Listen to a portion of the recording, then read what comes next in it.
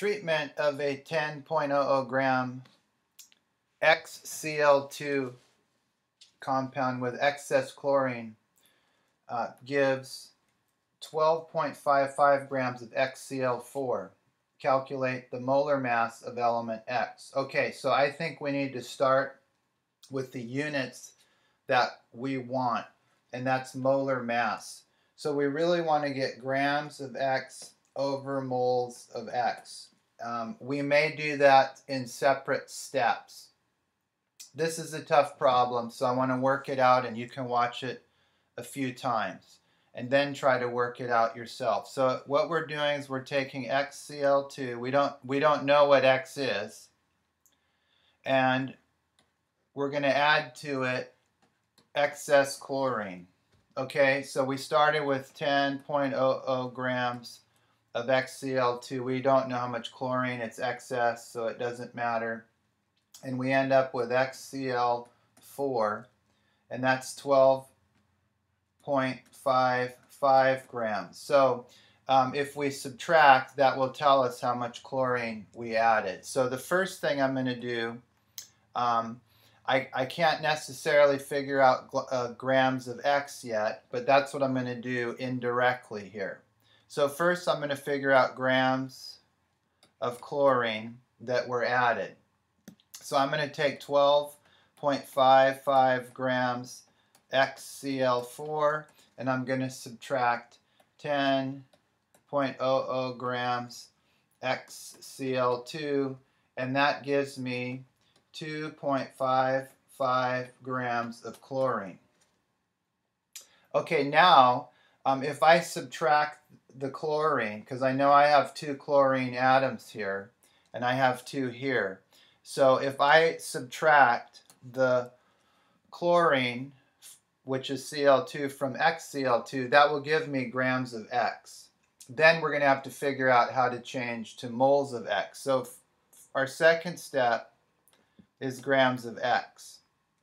So I'm going to take 10.00 grams of XCl2, and I'm going to subtract 2.55 grams of Cl2. That's going to give me 7.45 grams of X.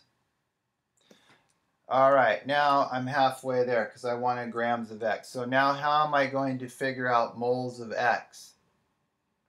Because I don't know the molar mass of X. If I did, then this wouldn't be much of a problem. So what I'm going to do is I'm going to start with chlorine.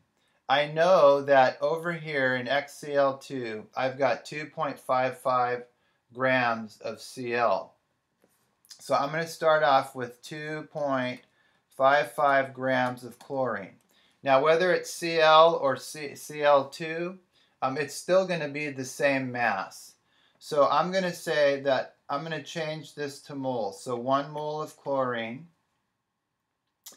is 35.45 grams of chlorine. So I'm going to do it as individual atoms of chlorine.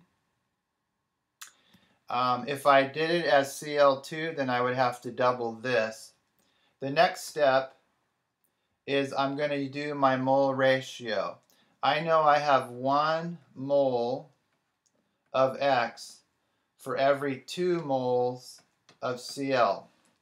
So if I did this as Cl2, then this would have to be 70, and then this would be 1 mole Cl2.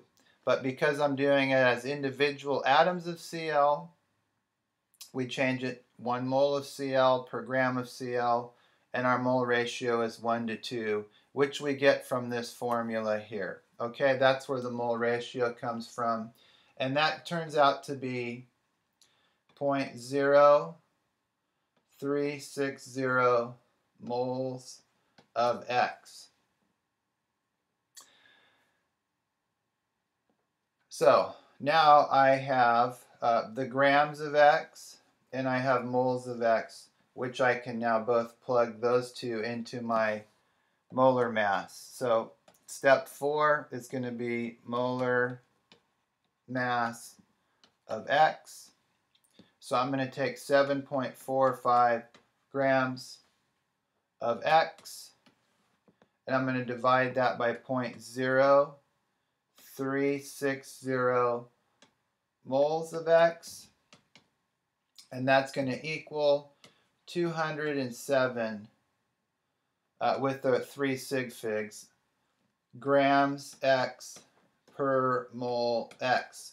Okay, you can look on the periodic table and determine if that is actually an element, and you'll see that it is. You can tell me what element is X.